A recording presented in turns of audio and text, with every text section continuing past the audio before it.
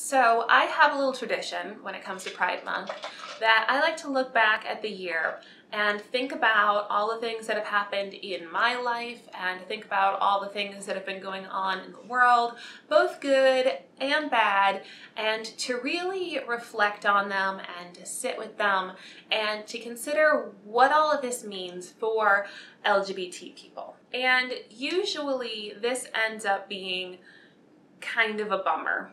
It's not that I don't like the party atmosphere. I like going downtown and walking through the parade streets and going to the bars and listening to older gay people complain publicly about their spouse. I like that, and last year I really missed it.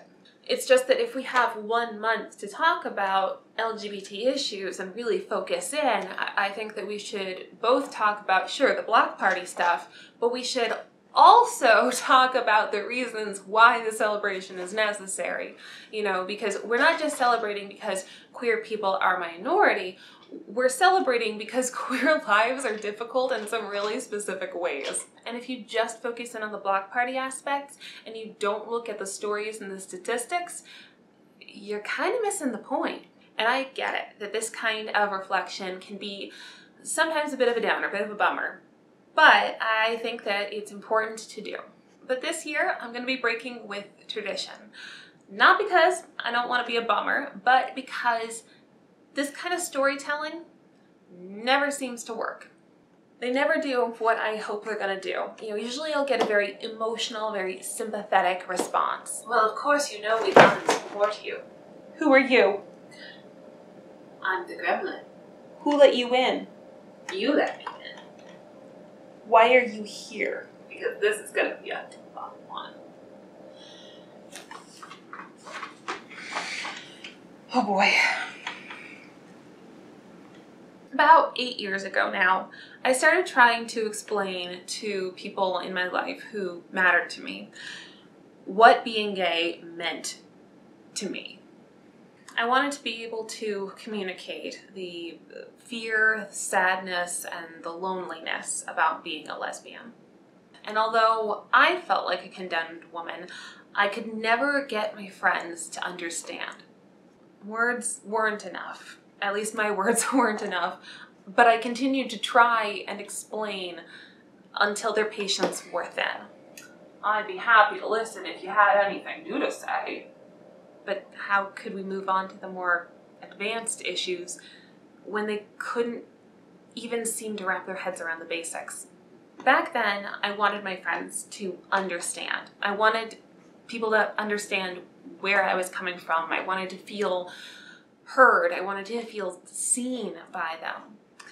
And since then, I've realized that that's impossible. And that's okay. I've got a lot of queer friends now who do understand where I'm coming from, and I hope I ask a lot less of my friends who can't provide that. And so that's not my goal anymore. I've had a new goal for several years now. These days, I tell my queer stories in order that people understand why a fight for equality, both politically and societally, is still necessary. I would tell some very specific targeted stories to try and sort of show here's some tidbits about queer life that maybe you wouldn't know if you haven't lived that life yourself, to sort of sprinkle in some more understanding, not to hopefully have someone understand what it is to be gay the way I used to think was possible, but rather to have people realize, oh, so maybe political action is still needed.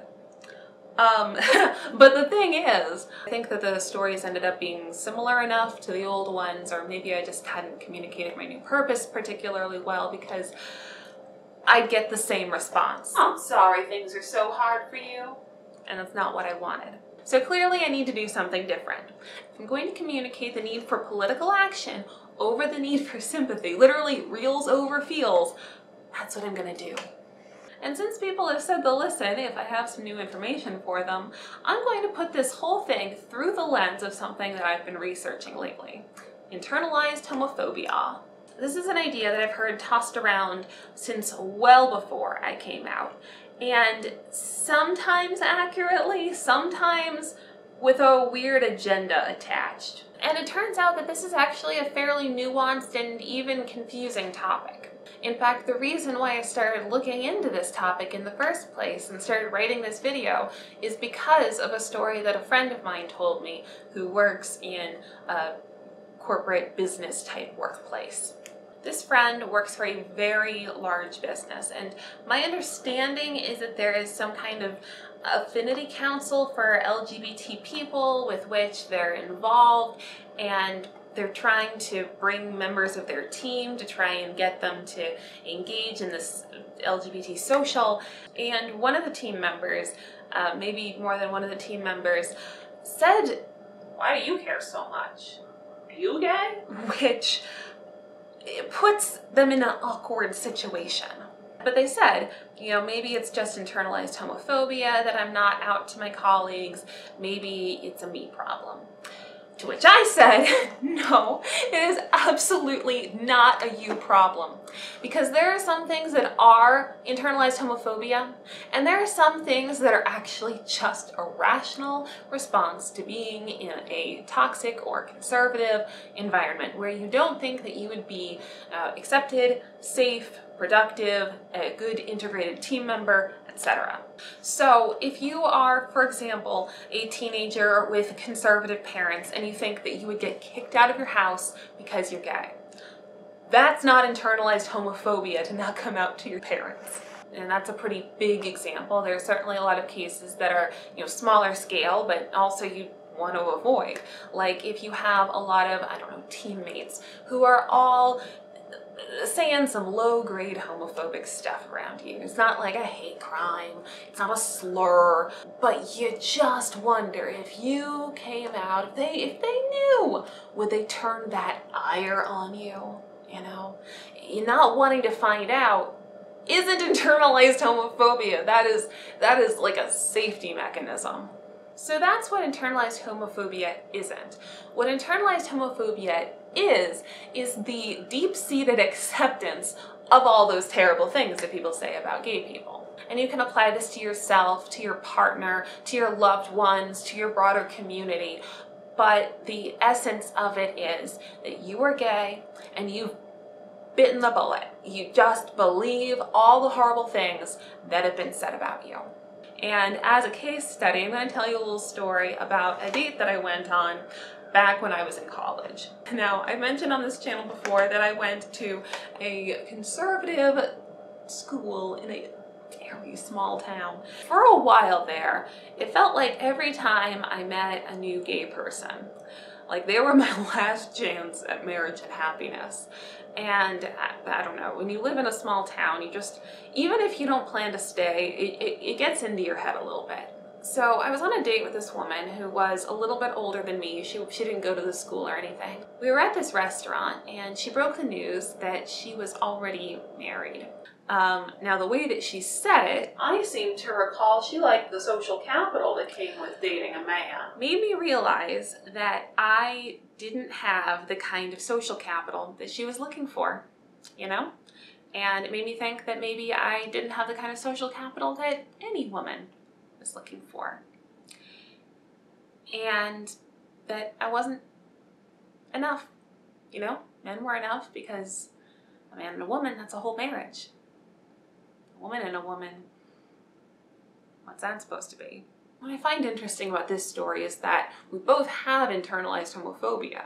It just manifests in different ways. Her internalized homophobia manifests in her just marrying a guy, and before anybody accuses me of being biphobic, nope, she told me she was a lesbian, and that the only reason that she was married to this guy was for the social capital, which there's a word for that, comphet, short for compulsory heterosexuality. Now, on my side of things, this was the last time I ever saw her, but it did start to enter my mind every once in a while that maybe I wasn't enough. Like, I would never be able to provide the social capital that another woman would want from me, and that I just never be enough. And you see this in the broader community too. People who have internalized homophobia are less likely to have queer friends, they're less likely to have queer support systems, less likely to even recognize their own needs. If, for example, they go to see a therapist, they might not look for an affirming therapist. They might not look for people who can support them. And these are all really important things. So it's a really complicated set of feelings, and it can manifest itself in so many different ways. It can even manifest in one talking badly about oneself or one's community in a really misguided and harmful way. Which brings me to the second thing that internalized homophobia isn't, and that is regular homophobes. For the purposes of this video, I'm going to separate homophobes into two basic categories. You've got the one-to-one homophobes who will say slurs at you, fire you, harass you, etc. One-to-one. The other side, you've got these political homophobes who might be very nice to you, but they'll vote away your rights. Something I would hear a lot from adults whenever a homophobe came up, either an interpersonal homophobe or a political homophobe, what they would say was some variation of, Oh, he's just saying that because he's gay and hates himself. which I get why they say this. I get that they're trying to say the most insulting thing that this person would find the most insulting. You know, if they hate gay people, then it's the most insulting targeted insult to say they're gay. But the thing is about this is that who cares? You know, I don't care if this horrible person has a tortured backstory, because they're still making life harder for the rest of us. You know, like, it actually doesn't matter if you are a gay person if you're making life harder for other gays. Like, you are still doing the homophobia. You are still making life for gay people worse. And I don't have any patience or sympathy for that. So, let's talk praxis. So, obviously, bigotry hurts people. It sucks to hear.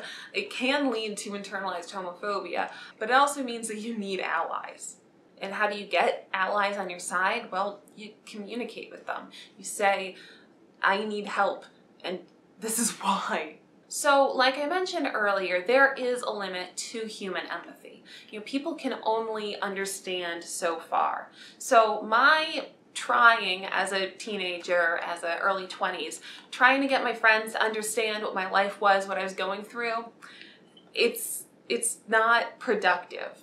Like I mentioned at the beginning of this video, I used to try very hard to tap into just the empathy center of my friends and to try and get them to understand. You know, I would communicate as best as I could. It would never work out, and I made myself kind of unlikable in the process. And when I figured out that people really didn't like hearing about what was going on with me, I dialed it way back. You know, not to like 0% or anything, but you know, you don't want to hear about it, you don't have to hear about it. Let's just hang out. But around the same time that I started to mellow out, or, you know, at least stopped looking for empathy where I wasn't gonna find it, I started to notice that the world around me was changing, like really, really fast. I feel like in high school, there was still this big question about whether or not gay was even something you could talk about. You know, the idea that there were people on YouTube talking about gayness 10 years ago, I thought that, like, why would you ever admit to this publicly? You'll get fired. You'll never get a new job. They'll look you up and they'll see that you're gay, and you're gonna be homeless. Like, that's literally what I thought. You know, and I think part of this is the fact that I saw just a lot of statistics about you know, youth homelessness among LGBT people, and I think that at one point it was like 25% of LGBT teens were homeless. Like, that's how high it was back then. And that's just not the case anymore. I mean, there are still it's still a big issue, but I'm here on YouTube talking about being gay, and I'm not even worried that I won't get a job. I mean, you know, I'm going to be a teacher, and I'm not even worried about whether or not I'll be able to get a job, because it's just not the same kind of big bad that it was 10 years ago. But at the same time, there are so many experiences that I have that are more recent that just don't jive with the idea that homophobia is over, actually. And sometimes it feels like gaslighting that people try and tell me that it's all over when it's not, you know. There are things, very big, very tangible, very personal things, political things that I see all around me, even in an amazing liberal city like DC. 2016, obviously there was the Pulse nightclub shooting, and in 2019 somebody brought a gun to Pride in DuPont Circle, and I wasn't there at the time. I have heard from people who were that it was just a stampede of people through the streets.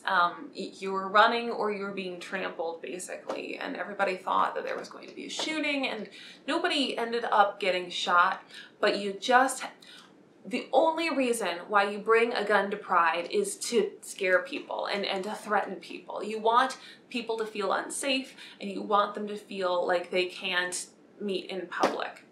And later that same year, I had a therapist who was supposedly LGBT affirming. I don't go to therapists who aren't, because,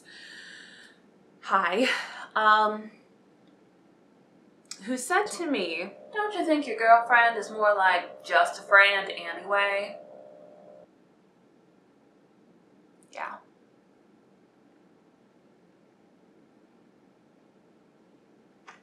And until 2020, it was perfectly legal to fire someone for being gay. And even in places where it was explicitly illegal to fire someone for being gay, there's still a loophole. I mean, there's a saying in the gay community, married on Sunday, fired on Monday, because while they can't fire you for being gay, they can fire you for getting gay married. And it's a subtle distinction, but it's the legal loophole that a lot of companies use to get away with not having any of those gay employees. And then there are just the daily little things like going onto a dating app, and like half the people that you think you're gonna meet, turns out she's actually a couple, and she's actually straight in the couple, and this is all her boyfriend's idea, actually. And no, I'm not interested in a three-way, thanks. Did you read my... What I don't get here is that it seems to always be the guy's idea to do this three-way. So I wonder why they look for lesbians instead of straight girls. Like if he's looking for another girl, he should look for a girl who wants him. And I don't understand. And one possible explanation, I don't know if this is the truth, they have got more respect for straight women, and they see straight women as monogamous marriage material, whereas lesbians are just...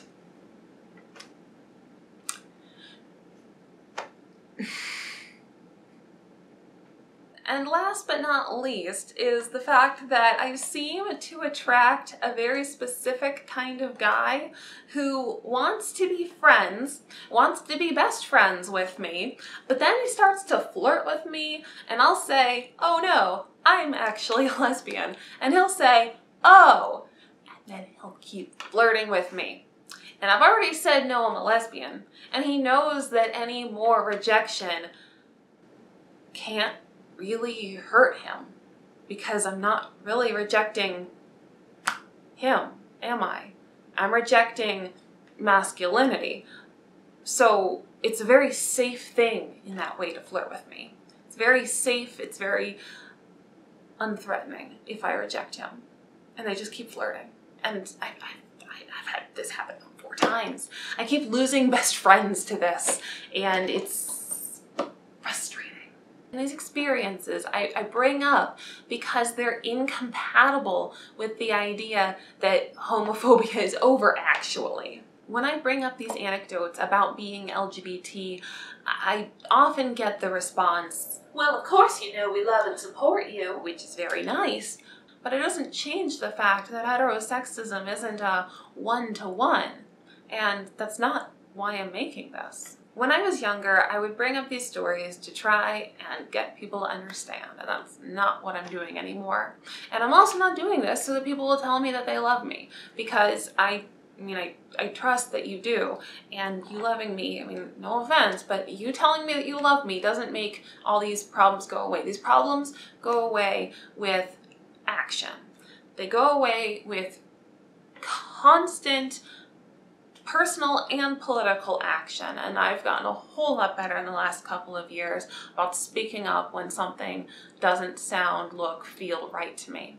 And I have always voted in my own best interest. I wonder, though, if everybody who tells me that they love me votes like they love me. I don't know if they vote thinking, yeah, I do think that Chloe should be able to marry and have a job, actually. I think that she'd be a good mother.